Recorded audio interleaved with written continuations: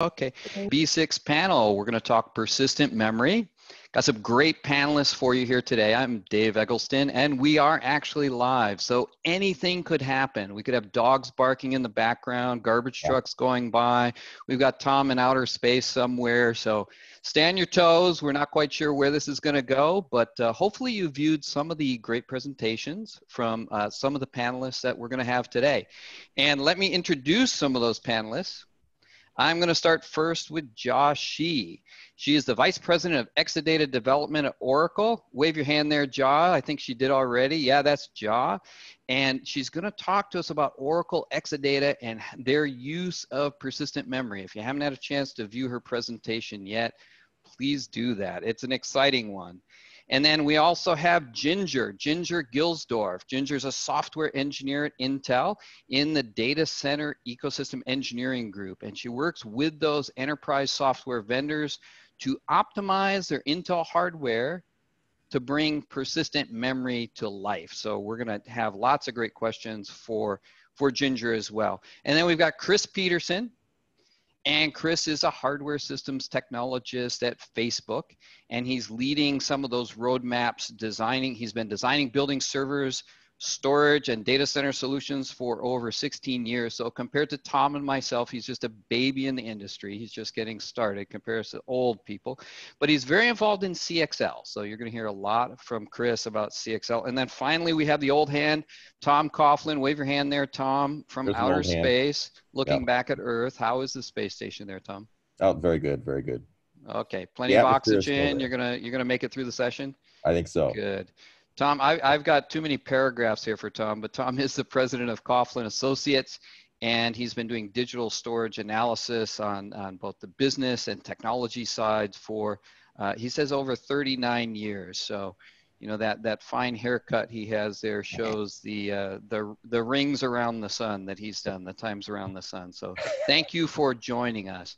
So again, this session is sponsored by SNIA. So SNIA will pay all our litigation bills if we get into trouble here. So I'm going to start first with Jia. Jia is our best storyteller. She did a great job of telling us a story about somebody named Ben who was trying to deposit $1,000 into his bank account, and using persistent memory, he saved 200 microseconds. Jia, why is saved? What? How many? 400. There were 2 IO clips. Oh, there were 2 IO clips. Thank you. I didn't pay close enough attention. So why?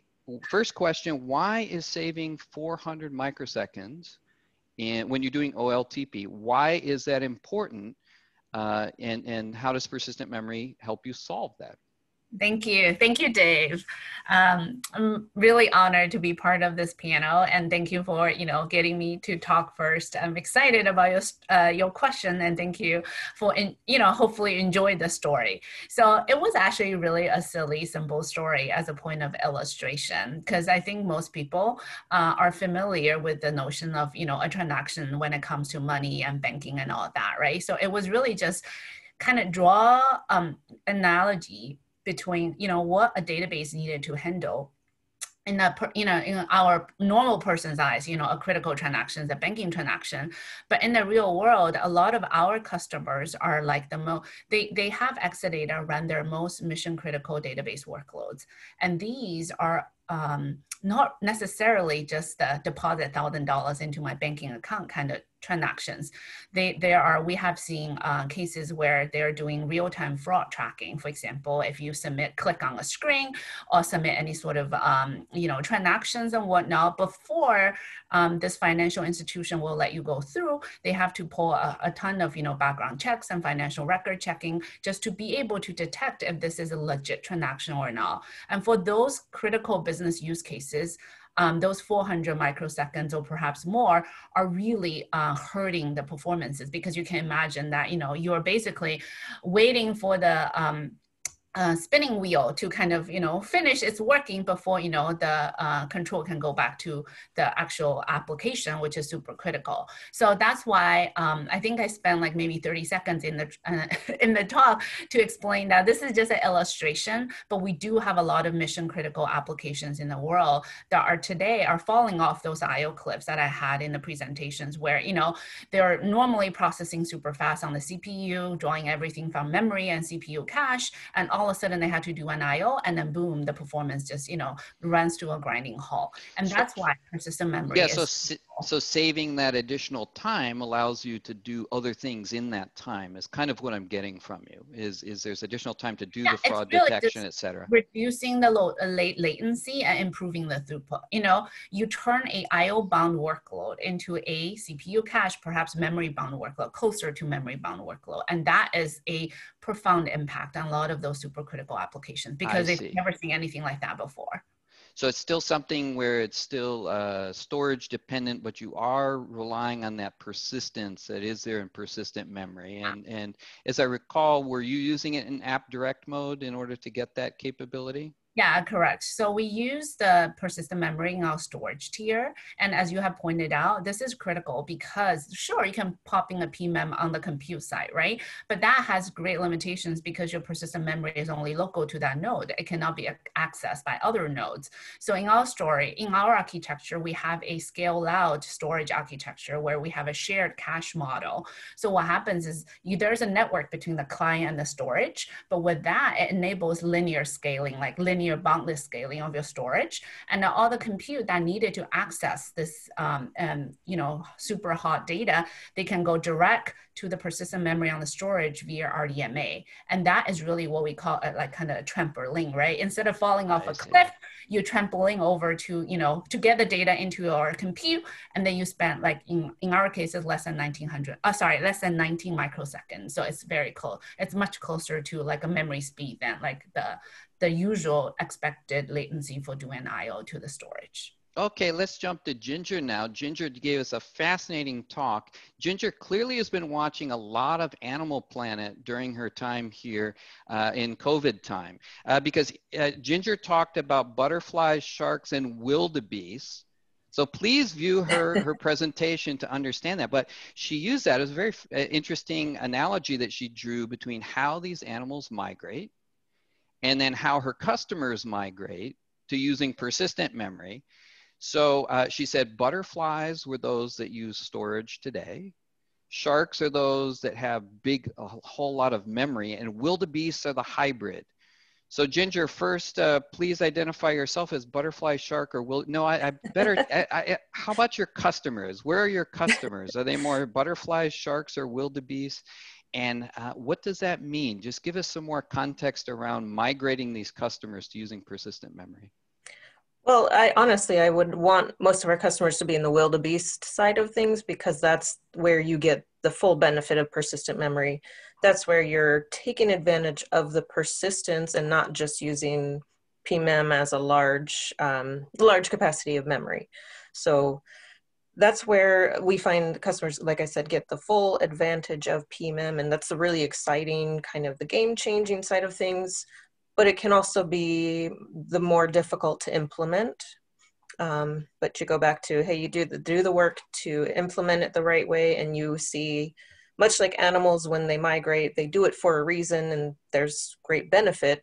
If you migrate your data into the PMEM app direct side of things, you're going to get not just one benefit, usually multiple.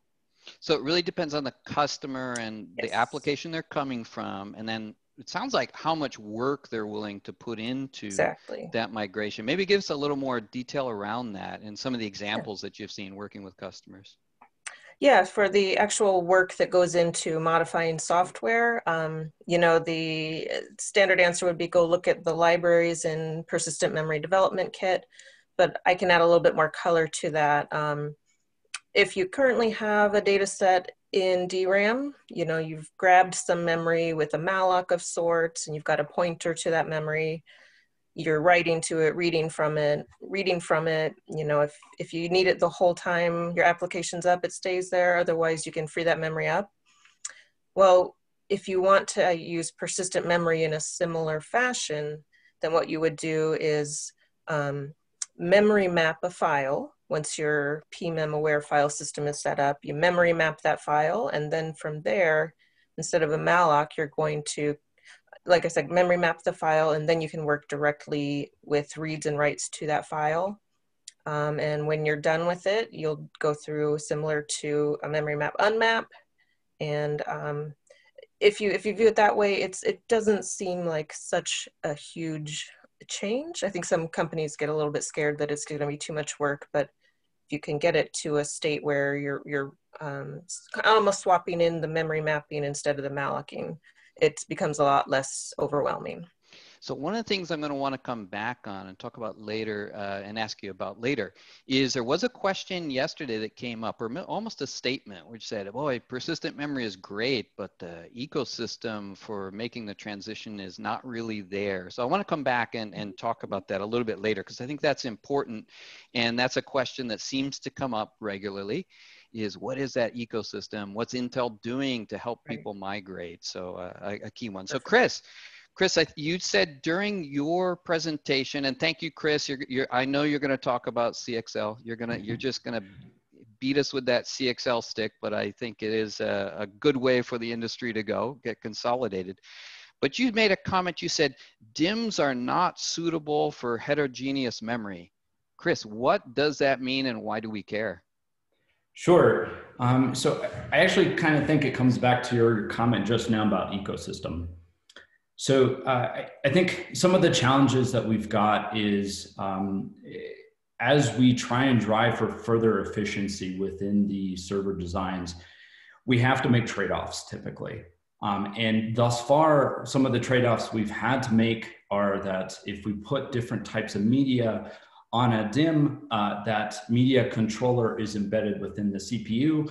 And so we have to make some trade-offs there, right? We cannot support all types of media.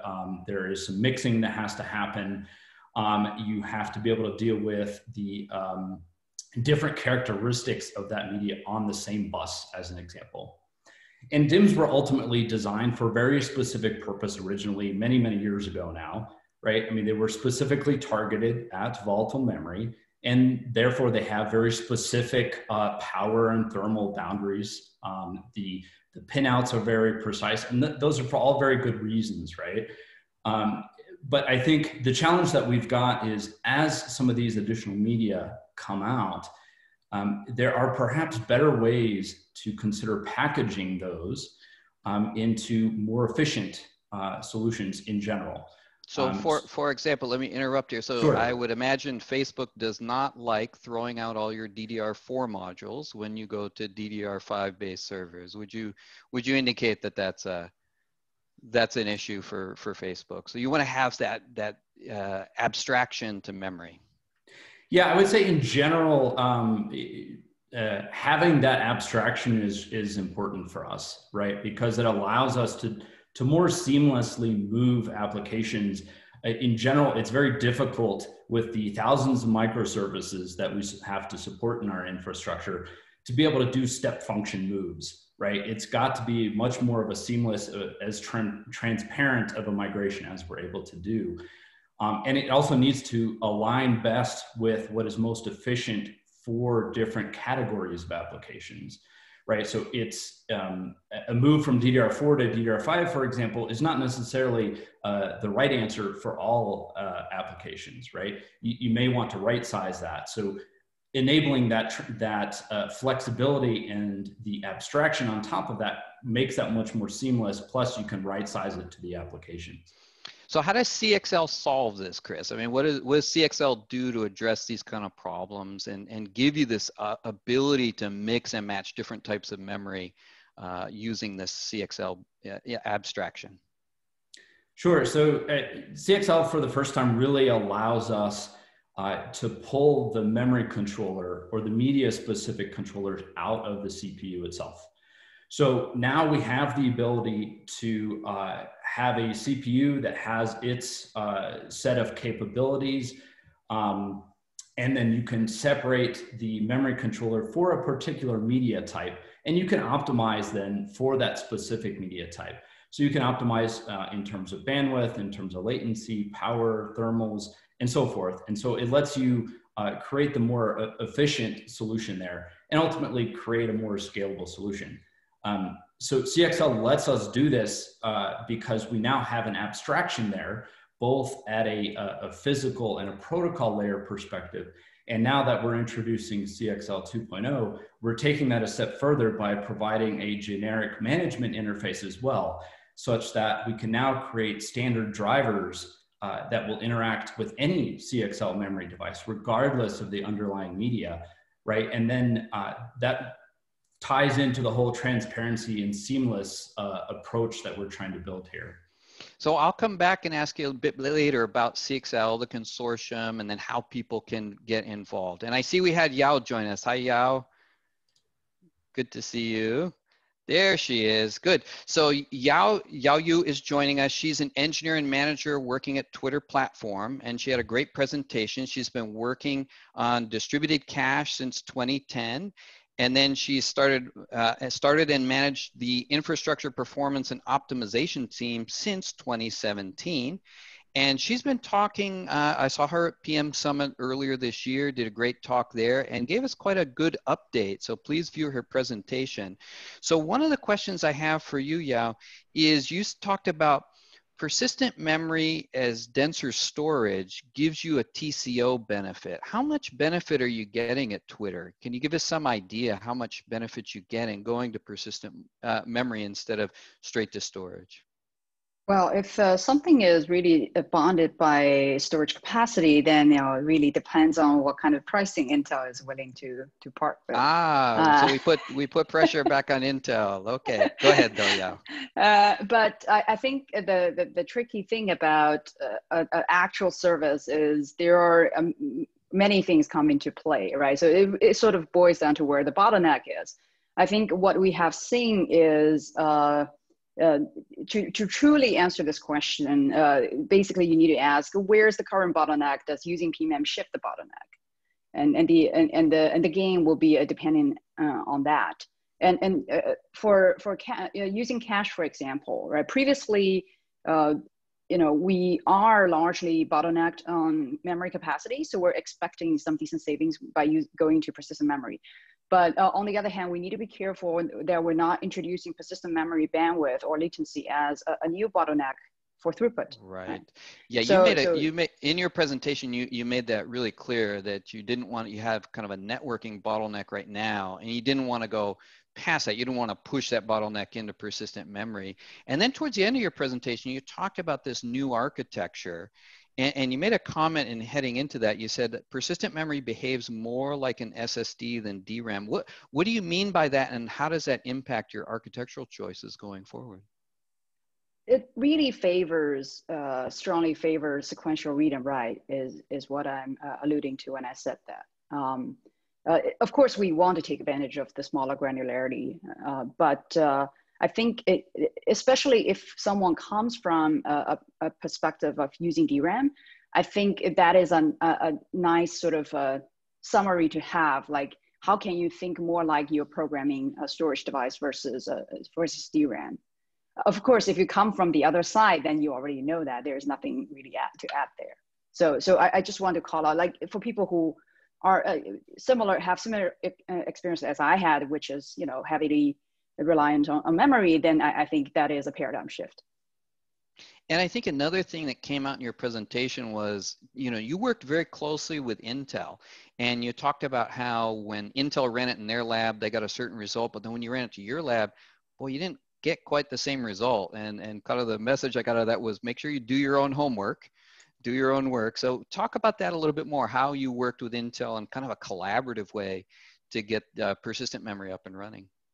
Yeah, so we started with Intel and started early because I knew sort of get to the right software design is not going to be straightforward, right? I was expecting some wrinkles as with most new hardware. So working with Intel really gave us a head start because they had the equipment ready to be tested. On the other hand, their lab will have a particular configuration that may or may not be the same as what eventually consumers will have. Specifically, they can populate all the DIMMs, And most certainly Twitter does not want to populate all the DMs with PMAN that we can afford. That's just too expensive. Right. All right, so this type of thing, I think it's really important to sort of understand the configuration and the key vectors in the configuration and make sure we test those thoroughly. Got it. Okay, and then Tom, during your talk, you showed a very interesting chart. I want to pull up something here, and it was really about the market forecast for persistent memory. And you showed 3D Crosspoint in particular on a petabyte basis, getting very close to, maybe even getting equal to DRAM shipments by the end of this decade. And that's pretty great growth, because what do you think this means for the memory makers? Because right now, today, it's really only Micron manufacturing this for Intel. But what do you see occurring in that as that market grows, and what will happen in the supply of the persistent memory technology itself? Sure. Well, first of all, I should point out that that vertical scale is a log scale. So, so there is some difference between them. But yes, there's the 3D Crosspoint in particular, we show increasing demand. In fact, Intel apparently is now finally making money on their 3D Crosspoint, which was actually, and so they must be making enough volume now that they're able to amortize their equipment. Well, I will interrupt and say, check with Mark Webb. He says a little bit different. He says they're still losing money. Ginger's nodding her head. I won't take that as confirmation about Intel either way, but no, go ahead, Tom. Oh, well, let's say they're not losing as much money then.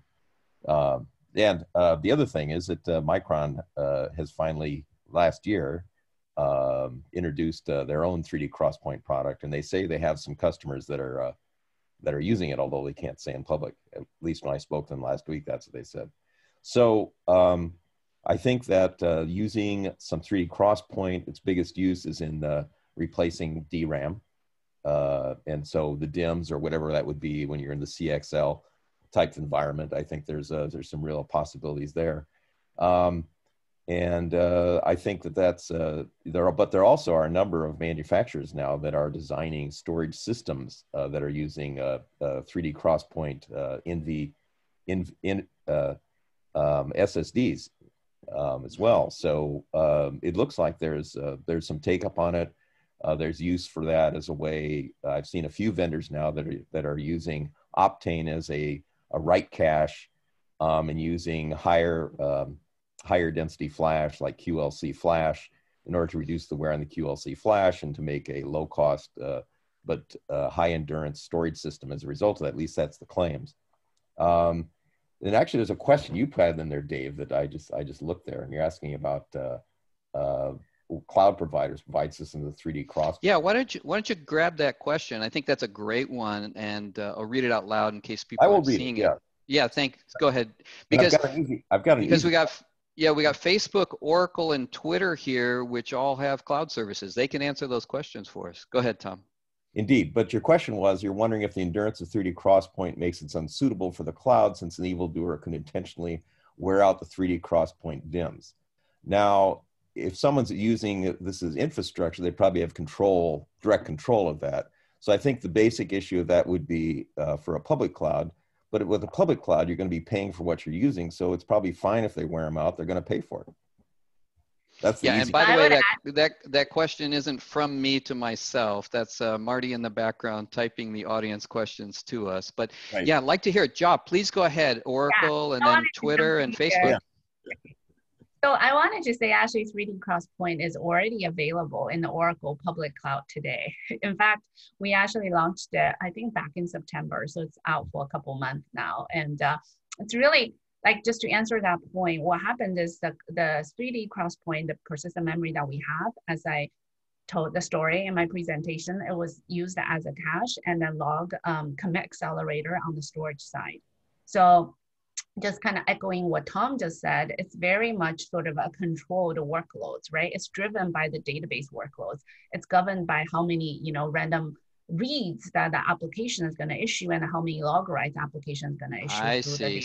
So very specifically for Oracle, it has to do with the workload. And if it's the right workload, then you'll steer it to persistent memory. Right. So and there's really no wearing it out. And at then, all. yeah, what about for Twitter? I remember you saying earlier this year that Twitter had that in production. Yeah, so we had it in production as Canary. We haven't got to volume. One of the hurdles we are waiting to clear is we actually do want to accumulate more workloads that benefit from persistent memory to get the inventory more manageable. So I think for anybody who is not renting persistent memory, that might become a thing, right? Like if you only need it for 100 hosts, it doesn't really make too much sense. If you need it for thousands of hosts, that is much more reasonable. So I think there's going to be a delayed sort of gatekeeping effect on just on inventory management. I get it. So if enough workloads need it, then it makes sense to deploy it. How about for Facebook, Chris? Where are you at on your examination of persistent memory and deployment? I haven't heard of Facebook deploying it yet, but maybe you can break some news for us. Yeah, so we've been exploring 3D Crosspoint as well as any of the alternate media type for quite some time now. I think actually Yao stated it very well. So in general, for us to productize anything, there needs to be a sufficiently large enough TCO benefit. And that therefore implies that there has to be enough application volume to justify the effort. At this point, that does not yet exist. So our needs are not currently well enough aligned with what we're seeing out of 3D Crosspoint. And so we will continue to explore it. And we're working closely with Intel and others on making some improvements there, but it does not currently align well with our application requirements. Got it. And then Chris, we only got to have a couple minutes left. So please transition us into CXL. We tabled that for a little bit, but you know, what's going on with CXL Consortium? Talk to us a little bit about the work group you lead and why the viewers of this panel should care. Sure. So CXL, or Compute Express Link, has been around. So we've been incorporated for about a year now. So we launched the 1.1 spec last year, and we just announced in the past week the 2.0 spec. So within a one-year cadence, we've been able to release an additional spec generation. And the organization in general is very, very healthy and has quite a lot of contributing companies in it, and continues to grow very, very rapidly. Among other things, one of the areas that we're very focused on is, of course, memory, and I'm using that in the most broad possible way. So one of the work groups that we have as a part of the consortium is a memory systems work group. That is a work group that I chair. Our focus and our charter is primarily to look at what are the potential use cases, the potential applications of memory devices on CXL, and how can we improve the interface to ensure that we have those use cases covered. As an example, one of the pieces that I alluded to in my presentation that we've recently released is this management interface, right? So this adds this abstraction layer for CXL memory devices that allows us to use the same driver, for example, and we can do things like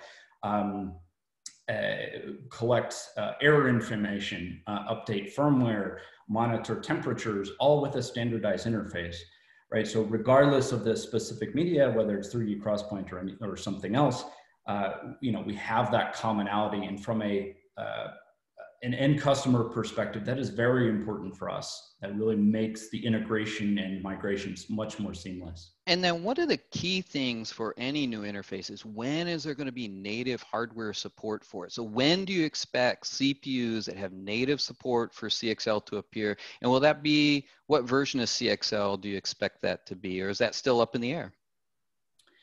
Yeah, so I won't be able to comment on specific products, of course. You'll have to go talk to our favorite CPU providers for that. But what I can tell you is that all of the major CPU providers are on the board of CXL. There are a number of product development efforts in flight, and I would expect to start seeing some interesting things happening next year. Yeah, it's one of the things I've noticed is in your work group, there is a lot of interaction between those CPU providers and then the memory makers and those who are exploring even making the interface chips, the SoCs that are going to go in between memory and the CPU. So that's great to see in the ecosystem. So we're almost out of time, and I'm going to throw it back to Ginger because I think we tabled one question, which was, what is Intel doing to create this ecosystem to help customers move towards persistent memory? And like I mentioned, this is a question that came up even yesterday. So Ginger, please go ahead and close us out with that. By the way, Marty says you can go till 11:25 if you want. Oh, outstanding. Then Ginger, we can stretch that out and you can get more time. And there are quite a few questions coming in to answer here. Go ahead. Yeah. So I'll address the question of what is Intel doing to enable the ecosystem. Well, we have already built quite a strong portfolio of ISV vendors, hardware or OEMs, and even virtualization technologies that already take advantage of persistent memory, whether in app direct or memory mode. But there's still plenty of work to do for sure. In some ways, especially with respect to the public cloud adoption, I know that's been a question. Mm-hmm. It's really a chicken and egg kind of debate.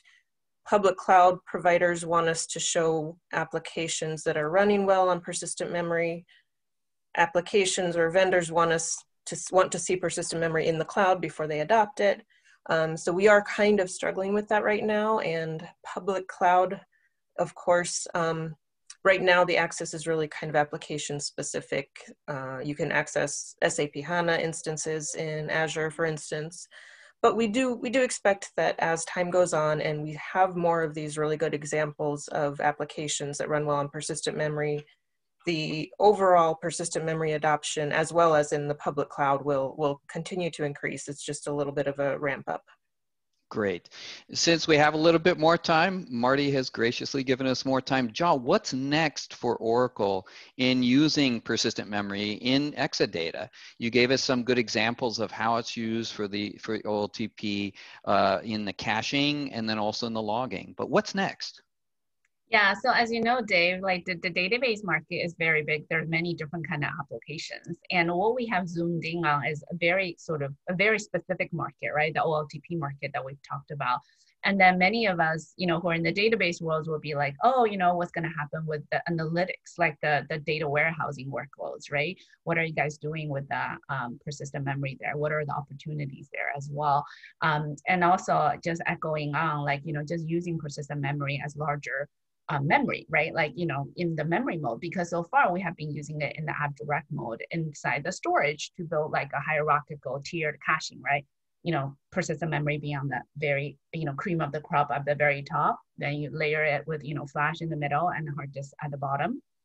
So what, that's a very specific use case for storage that, we felt like it's really strong. It's, a huge differentiator, big disruptive changes to our Exadata story. But, looking forward, we feel like there's many different, places that we're still haven't yet explored, right? So I think, these are the areas that, we're actively looking at. And also I would wanted to say that just, if you look at the database side from the get-go, that was like, I don't know, decades ago, right? And then you look at the database design about, building an index. The data structures are very storage friendly, right? It talks about how I can, persist that. You never write an in-memory hash table and persist it into storage because that's just too hard. But now you have persistent memory. That really begs the question, right? Do you really have to write a B-tree index? So those are the bigger questions that yet to be answered. I think a lot of people like us are, kind of working on that. So, Ja, I think this one, maybe you're the right person to steer this to. There is a question here that said, can you have Optane DIMMs, 3D crosspoint DIMMs, and DRAM DIMMs on the same memory channel, or would you have to put it on two different memory channels? Good question. Do you happen to know? Actually, Intel population rule says thou shall put a DRAM DIMM and a persistent memory DIMM on the same memory channel. That's how you populate it. So you better put them both on the same channel. Mode. Yeah, exactly. Exactly. Yes. Okay, good. So I think we've answered. Yeah, we've answered that question. And then there's one here also about public cloud providers And when you're using 3D Crosspoint in memory mode, I guess this would go to Ginger, and it says, how is a public cloud provider supposed to know how many writes occurred and charge the user per write? Boy, that seems like a very interesting question. That meter is running, and is that each turn of the crank? Yeah, that's something I don't have a great answer for that, unfortunately. But the way that memory mode works is the system sees your persistent memory as the memory in the system, and it doesn't recognize DRAM separately. DRAM's just a cache for the persistent memory capacity. So any reads and writes to that, I mean, are treated as if they're writing to memory. And I'm assuming that most public clouds don't have a way to meterize that kind of writes yet. So I think that would be probably a challenge, more of a challenge if they wanted to add some meters to persistent memory writes. Sorry, I don't have a great answer for that. No worries. You know, that's what we're here for, is to see what we can answer or maybe not answer. I'm going to knock a couple of these out myself because I think I may know an answer. But, and then I'm going to steer one to Chris. So stay on point here, Chris. But first I'm going to say, there's one that says, how much power do you expect a CXL interface chip that drives DRAM DIMMs to consume? Well, what I'll do is I'll compare between DRAM DIMMs and CXL. With CXL, it is going to consume more power. We can see that even in the module itself. Keep in mind that DRAM DIMMs are going to be somewhere about 15 to 18 watts. That's been one of the challenges for Intel on Optane, is how to fit those DIMMs into that 15 to 18 watt envelope, because persistent memory does like to consume a bit more power. Once you add in the PCIe, and I see Chris nodding here, once you add in the PCIe interface, which is what the PHY is for CXL, that's going to consume more power.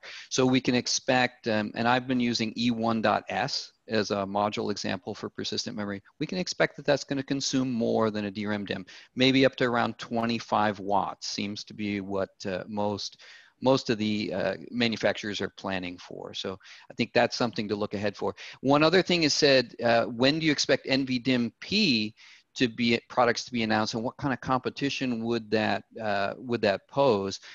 I'll take that. Being independent, I'll take that one myself. I don't see the native support for NVDIMM-P coming on CPUs. So whereas NVDIMM-P appeared to have some more momentum a year or two ago, I think it's kind of lost that momentum to CXL and looking at CXL modules. So I'm still holding my breath if we see NVDIMM-P modules. I think there was also, Chris made this point earlier, that mixing different types of memory on the same memory bus has some problems. So even managing that in the memory controller in the CPU, that gives it a problem. So Chris, let's throw this one to you. It says, how do you see the latency of persistent memory behind CXL affecting the software applications? And that gets us into why CXL, Gen Z, C6, or OpenCAPI. And there are some latency differences there, but again, kind of, you're the CXL pitch man. Tell us why CXL. Yeah, so first of all, whenever we talk about latency, I think Yao actually alluded to this quite nicely. We have to look at things at the application level, because that's typically the level that actually matters.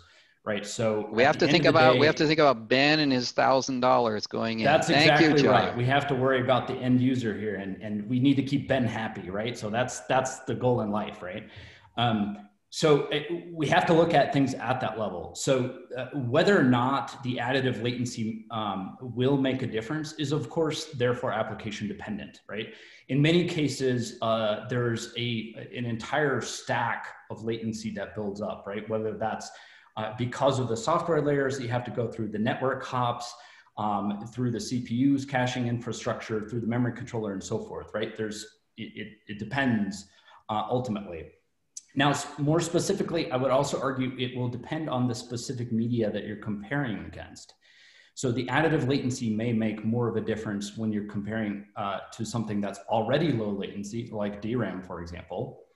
But on the other hand, if you're comparing it to another media like, say, 3D Crosspoint, it may only be a very small percentage relative to the 3D Crosspoint latency. And as a result, it may not be material in difference, right? So ultimately, the correct answer to look at is always application level, but it will also be media dependent. Yeah, so for us hardware guys that focus so much on latency, we've got to consider that software stack and how that impacts things. That's and right. then as several of the speakers have made clear, we have to think about the workloads there as well. Okay, I think it's going to be time to wrap up. And if you like this session, you know, there's going to be more of it next year. And the Persistent Memory Summit is going to widen out from SNIA, is going to widen out and also include computational storage next year. Look for that on April 20 and 21, I believe are the scheduled dates. It's a 2-day virtual event, and I would expect to see many of these same speakers. We're also going to try and answer all the questions that came in. That may take a day or two before we get to all those questions. But thank you very much. Thanks for joining. And thanks so much for my panelists for being good sports and bringing this to life. Like I said at the top, anything could happen. And I think we've pulled off a pretty good session. So really, really appreciate your chipping in and joining me here. Thanks so much. Take care, guys. Thanks. Thank you. Thank you, Dave. Thank you. Good to see you, Bye. folks.